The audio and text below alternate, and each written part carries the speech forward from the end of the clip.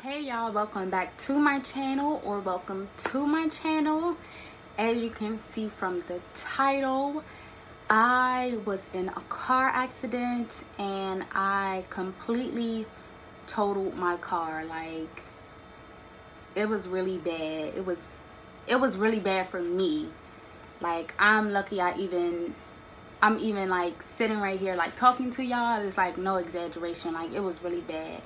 So let's just get right into the video. So this happened last Saturday, to be exact. It happened literally a week ago, and I was at work at the hair salon, and the first client didn't come. She was there. She was supposed to be there at 9:30, and she didn't come. So like around 9:45, I was like, oh well, I'm gonna go get me something to eat and then come back for the 10 o'clock client that we had. And so I was in the parking lot of my job, and I had called my godmom. She's my supervisor. My supervisor, my godmom, same thing. And so I called her to see if she wanted me to pick her up something. I was going to Chick-fil-A, and so I was calling her to see if she wanted me to get her something from there too. And so she didn't answer. That was fine. I was like, oh well, she'll probably call me back like in the midst of on my way there or something like that. So just so happened the accident happened right in front of my high school. Like, right in front of my high school. It was crazy. So anyway, I'm going towards the Chick-fil-A, and I'm in the middle lane, and it was a car in front of me. So it was like a little gap in between me and the car that was in front of me. And so it was another car on the opposite side waiting to make a left turn. So I guess she must have assumed she could make it through that gap of me and the other car. And right before the accident had happened, I had answered the phone through my car because I had Bluetooth on my car. And so right before it had happened, I answered the phone through my car, and it was my godmother calling me. And so we were trying to like connect to each other, like, hello, can you hear me? Like that type of thing or whatever. So as soon as I pressed answer, I said hello. She said, hey, you called me? And then that's when the accident happened. So the lady T-boned, she tried to make the left turn, and she T-boned the driver's side of my car, and it caused all of my airbags on my driver's side, even the ones in the back seat, all of those airbags deployed. And so it was kind of like I got hit, of course, from the left side. It caused me to swerve and hit head on into the front post. So the airbags deployed on the left, and then the airbag from my steering wheel also deployed too. So it was like a double impact. And so my car was just like, it was done from that point on. I was just like when it happened, I was like temporarily paralyzed. Like, my life didn't flash before my eyes or anything like that. It was kind of like, and it wasn't like I blacked out or anything, because I seen what happened. I seen everything that happened, and it was just like literally it happened in the blink of an eye, like literally. And so in the midst of the accident happening, mind you, I'm still on the phone with my godmother. And so she was like, hello, Trina, can you hear me? And I'm just like, oh my God. Like, you know how in movies where if somebody like in a real bad accident, they like, oh my God. Y'all, that is not fake. That is so real, because that's exactly how I felt. Like, I couldn't believe I had been in a freaking accident. Like, this was really happening to me. Like, I really just crashed my car, not because of me, but because of somebody else. Like, what? And so she's like, Trina, can you hear me? Da da da. And I was like, I was just in an accident. And she was like, what? And I'm like, I was just in an accident. And she was like, Trina, what? Where are you at? Da da da. So I told her I was in front of my old high school. Like she knew, of course, but I went to high school there and stuff like that. She was there literally in like 2 minutes. I kid y'all not. And so before, like, when after I told her I was in an accident, like, I unbuckled my seatbelt, and I tried to open my door, but I just felt like, I guess I was too weak at the time, because I was just like still shocked about what had just happened. So I tried to open my door, and when I tried to, my keys fell out of my pocket. I don't know how, I don't know.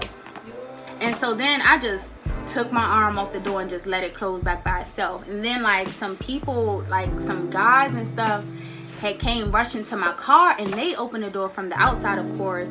And they was like, can you hear me? Are you okay? Da, da, da. I'm like, yes, I'm fine. Like that. They was like, are you able to get out?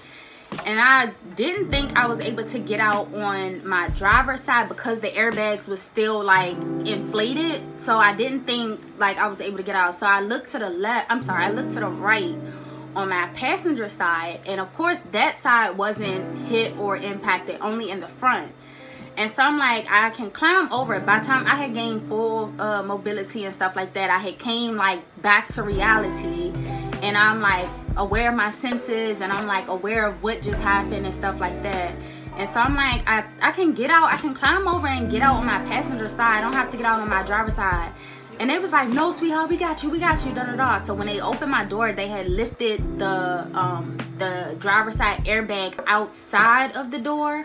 So I was still able to, not still able, but I was able to go under the airbag and get out of the car. And I like picked my keys up, and at that moment in time, I have an elephant on my Pandora bracelet, and I have an elephant on my keychain. And so at that moment in time, like I just seen the elephant on the ground. I'm thinking, oh my God, my bracelet broke. Da, da, da. Like, of course I was just in an accident. That's not what I'm thinking. I'm thinking about my daggone bracelet breaking. Like, I don't know why, but yes, that's what I thought at the moment of time. But then when I picked it up, it was too big for it to be one of the charms on my bracelet. So I was like, oh, it came off my keys, blah. So I picked my keys up, and my phone, of course, had like slid on the floor of my car. So I picked my phone up, and I like took it off of the Bluetooth on my phone, because yeah, it was just, my car was completely trashed, like nothing was working.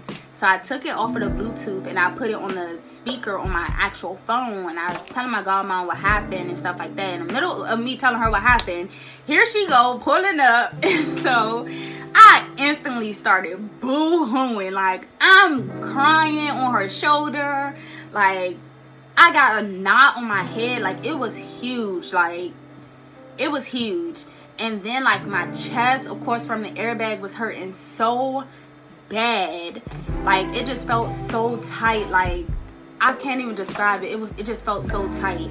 And when the airbags did deploy from my steering wheel, like the powder from it, it was just it was so disgusting. And of course, like, it hit you like in your face and in your chest, so you have no other choice but to inhale it or taste it some kind of way. It was disgusting. Like, it saved my life, but it was so disgusting. And the knot on my head, I have no idea where it came from. I don't know if it came from me hitting my head on the steering wheel when she T-boned my car, or I don't know if it came from the airbag. But I'm thinking if it would have came from the airbag, it would have been in the center of my head, but it was more so like right here on the right side. But I don't know. But anyway, my godmom came up, I just started boo-hooing on her shoulder. Like, I was bawling. Like, I could not believe it, for real. And so she like, what happened, da da da. So I told her what happened, and she was like, well, what do you want to do? You want me to take you, or do you want to go in an ambulance, da da da. So the guy, the EMT had asked me, like, of course, because he seen the knot on my head, so he asked me, like, was I aware of my surroundings? Did I know where I was at? Did I know what day it was? And stuff like that, just to, I assume, make sure I didn't have a concussion or something like that. But I answered all his questions correctly, and he was like, okay, you seem pretty fine. And so that was that. And so the fire truck came, of course the police came, and the whole time the lady that hit me is just sitting in her car. Y'all, I was so freaking mad at that lady. And it was an older lady, like probably my grandmother age. I was so mad at that lady, like so mad at her, not even gonna lie. And so I ain't go over there and say nothing to her. I ain't none of that. I got all her information from the police, and the police report that they gave me, well, the police report number that they gave me. I did not have nothing to say to that lady, like nothing at all. So I called my grandmother, and her and my younger brother came. Like, they got there probably in like 10 minutes or so, because of course, you know, it happened Saturday morning. So of course, like, everybody's still in bed. I'm the only one that was up and out in the house because I had to be to work, obviously. So they had to like get themselves together, and then they came down and stuff like that. And then I called my dad. I called basically like everybody that I talk to on a daily basis. That's who I called. And I text Caitlin, Paris, and Keisha, because we're all in a group message together. And I was just like, I was in a car accident, my car is totaled. And they was just like, oh my god, da, da, da, da, blah blah blah, all that stuff. So long story short, after that, the lady gave the police, like, when I was walking over towards my grandmother and my brother, because they were standing on the opposite side of the street. So when I was walking over towards them, I feel like the lady like tried to like signal me down like this. I looked at her and rolled my eyes from the bottom of my soul, like the complete bottom of my soul, y'all. It was no joke. I was pissed. And so when my brother and my grandmother came up or whatever, I was telling them what happened. And my grandmother, like, y'all, she's a Christian. She's not the cursing type. She's a pastor, like, all of that stuff. So she's like, what in the... She was like, this all happened because the ladies tried to run the damn light. And I'm just like... I'm like, yup, get in there, grandma, get in there, because, yup, she made me total my car, yup. So she went over there and was like looking at what happened. Then the lady that hit me, or the lady that caused the accident, she had a passenger. I don't know who he was, but he must have walked down to the house that they were going to, or they were driving into.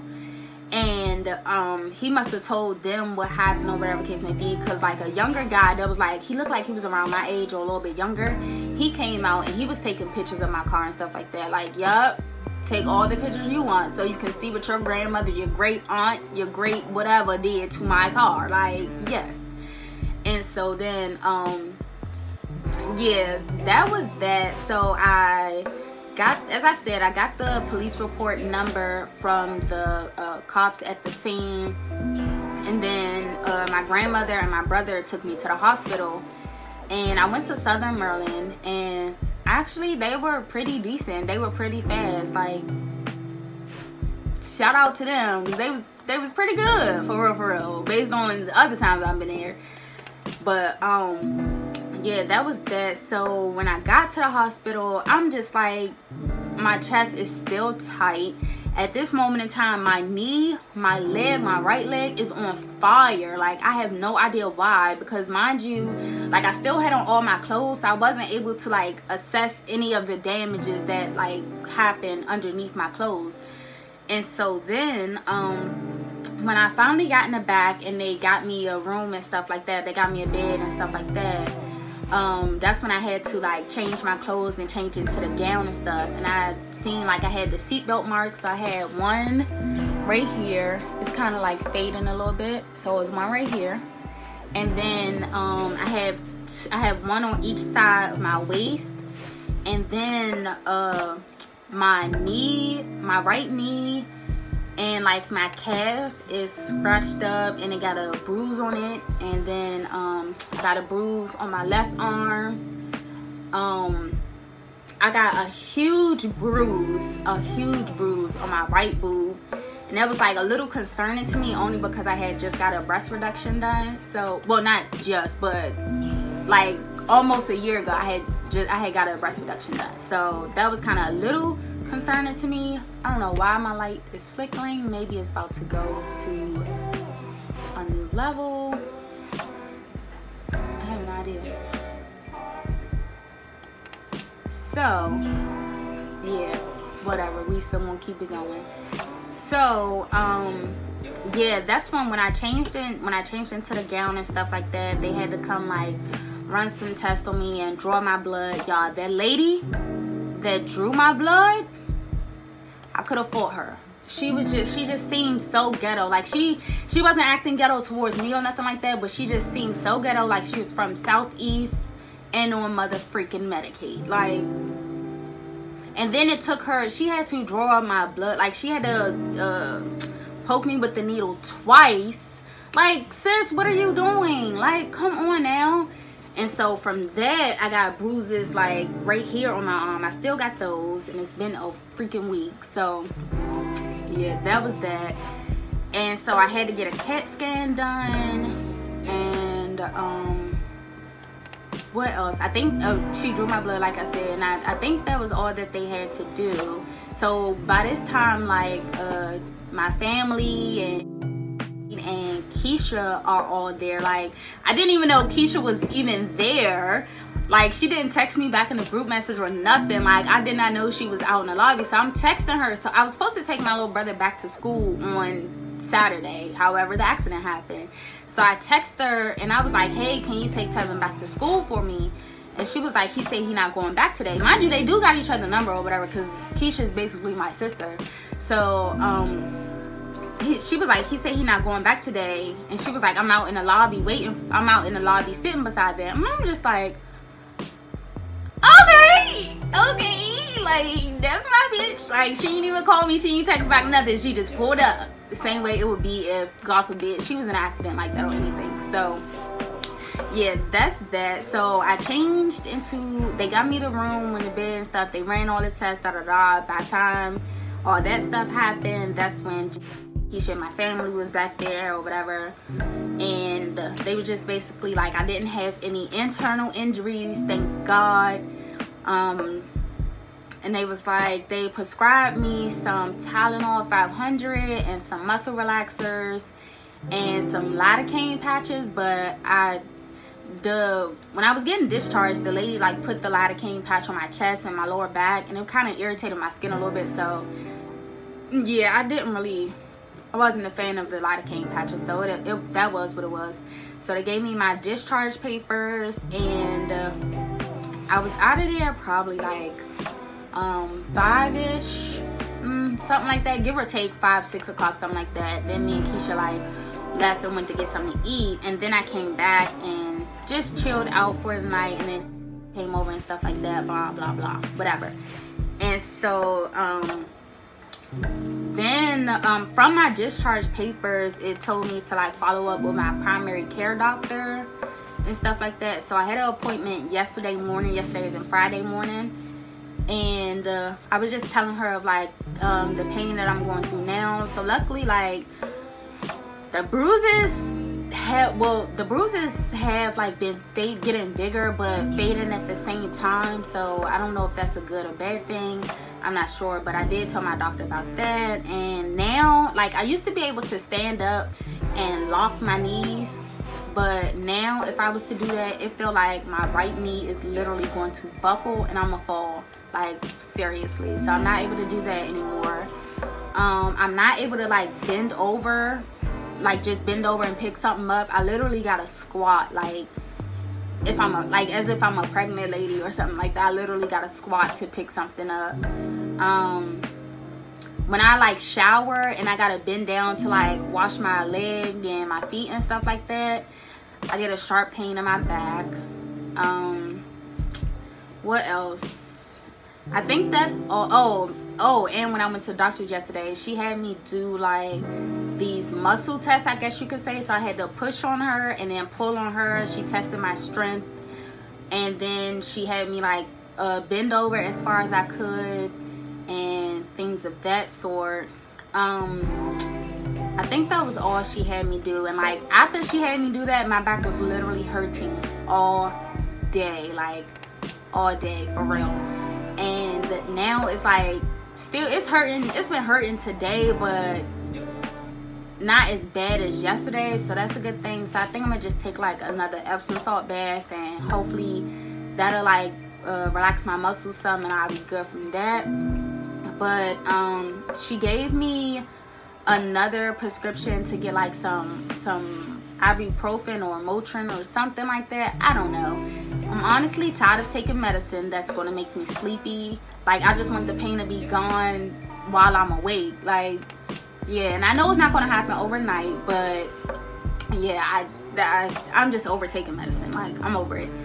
And so she also gave me a referral to some physical therapists within my area, so that's a good thing. But now I gotta I did get my police report, and the lady, of course, was found at fault.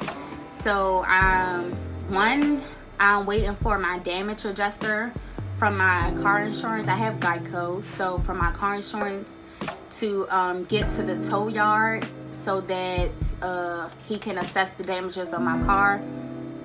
I told him that, like, off brakes my car is total. Like, it took the guy that towed my car 5 times to even, I had to push the start, so it took him 5 times to even turn the car off. And then when he came back with the tow truck, he tried to, like, turn it on in order so that he could back my car up from the pole that I hit.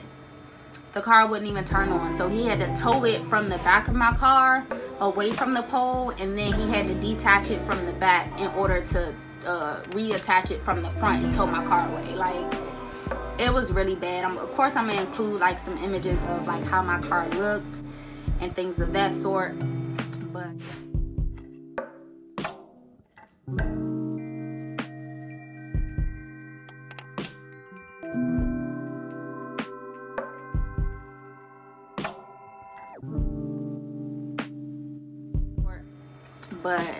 yeah, so as I was saying, I gotta wait for the damage adjuster to get out to the tow yard to assess the damages of my car and see, like, if it's completely total, which I told him it was. And now I gotta get a lawyer because, yes, I'm about to get paid off this lady just because she couldn't wait to make a left turn.